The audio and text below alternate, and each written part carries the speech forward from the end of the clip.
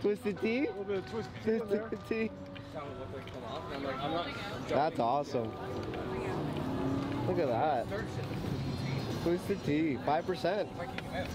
It's done. We'll start again. That's a great setup. That's sweet.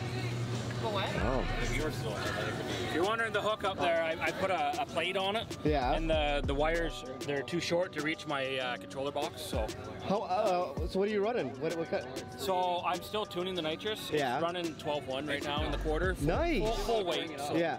Just drag pack on the front, drag pack on the front. What kind of shot you running on that? 125. It's big as you can go. Yeah, yeah. Any bigger, the stock fuel pump can't keep up. So. Really? Okay, yeah, perfect. 150 shot, it's like you're playing with either like leaning it out or something like that. So 125 is the safe bet? Yeah. Yeah, it's safe on stock internals. Yeah, because I heard of boys doing 150 and cooking their pistons, right? Yeah, if it's not tuned properly. Yeah. And then also too, depending on the fuel you use, like if you're using, like I only use pump gas. Yeah, yeah. So when you use pump gas, yeah, you gotta trust. That's the best way. How else are you gonna do it, You gotta right? trust where it comes from. So I actually bought some Sunoco and I mix a bunch in a VP can and then put my 94 in. Yeah. And then run it in the tank. That's awesome. So is that the biggest tank you could get? You could get 10-pound bottles. Yeah. 10-pound bottles. They don't fit like where my spare tire goes. It's down underneath. So you would never. You'd never know that I had nitrous, like the buttons inside, like don't say nitrous or anything like that.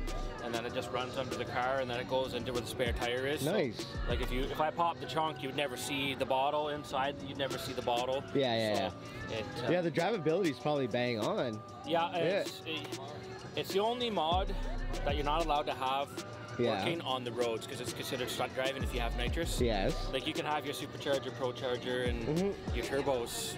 That's fine, but like as soon as you put nitrous on, stunt driving, they yank the car right off the road. Right, right. So, but I just have the line disconnected in the back anytime I'm traveling because I have to have the nitrous with me. Like if they ever pulled me over on the street, you can't have that. Well, how am I supposed to get to the track? Yes, 100%. I'm just not going to leave my bottle at the track and then just drive and go pick it up. Yeah. What else work have you done with this baby? The whole thing. Just give me the whole thing. Bolt-ons. Like it's got custom exhaust by Hot Rods and Toronto. Hot Rod Scots? Okay, okay. I was the first person from Ottawa down at their shop. Nice. So that was about 7 years ago. Yeah. Just got cold air tune, the nitrous tune.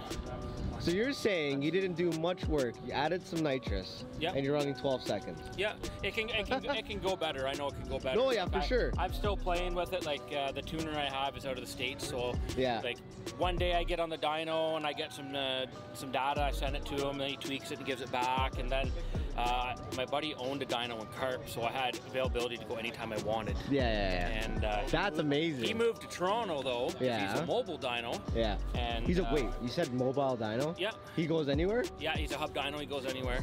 Did you have his card? Because I think we could. I believe if you go on Instagram, it's Light Touch Tuning. Light Touch Tuning. His name is Donald Lightfoot, and he's a good guy. For $100, he'd give me the dyno for an hour, do as many pulls as we can. Yeah, this is the wrong information we need. That's some dangerous stuff. And I trust his numbers. Like this car, NA made 365. That's amazing. And it's got 240 on it, so like I can't see the tire the car, like the motor not being tired. Yeah. But with like a fresh tune-up and a bunch of other stuff, I'm pretty sure this would run pretty stout in the 11s. Like I changed the rear setup to 18s instead of 17s. I had 17s before, so I'm hoping I can get a little more mile an hour out of the 18s. Because I could 60-foot phenomenal with the 17s, but I already 60-foot very nicely, just the way the gear shift rate is. Yeah. So it works nice. I need the top end to pull. To pull in. Yeah. Because when I hit about third gear, like I'm crossing the quarter just shy of like 210. So I know it's got more in it. I know it can do more. So it's only trapping right now, I believe 100, 115 in the quarter. So it should.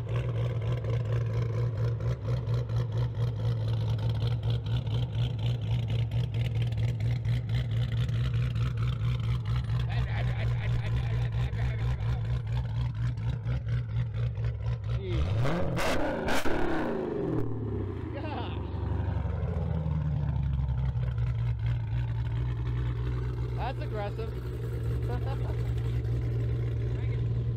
Yeah. Yeah, just left the damn ground. What exhaust you got on that bad boy? Oh, Borla? And then it's got a cam in it too. That one, eh? Size cam. Top cam, custom grind. I have no idea. 1, 2, or 3, do you know? Don't know. You have to call The biggest one ever made. Like, I know you got a bigger engine, but like, do I have a bigger cam? It's really aggressive, apparently. So, and I got a 32. Well, it sounds f***ing aggressive, that's for sure. Yeah, Yeah. it's aggressive. I don't know.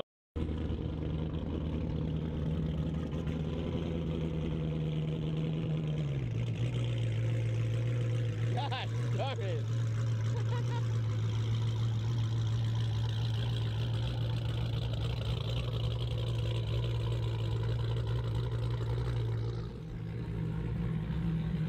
Yeah, boy.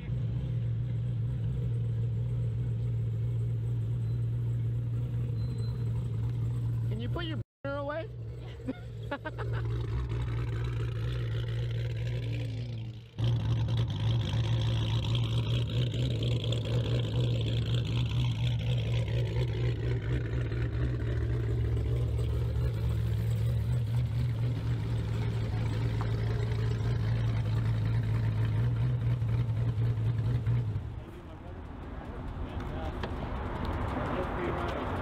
What decision made you to Make it faster. Make it faster? More Yeah, aggressive, yeah, yeah. Like this is way more like appealing to people. Oh, 100%. Yeah. The How do chop, that sound right there. Woo! Oh my gosh.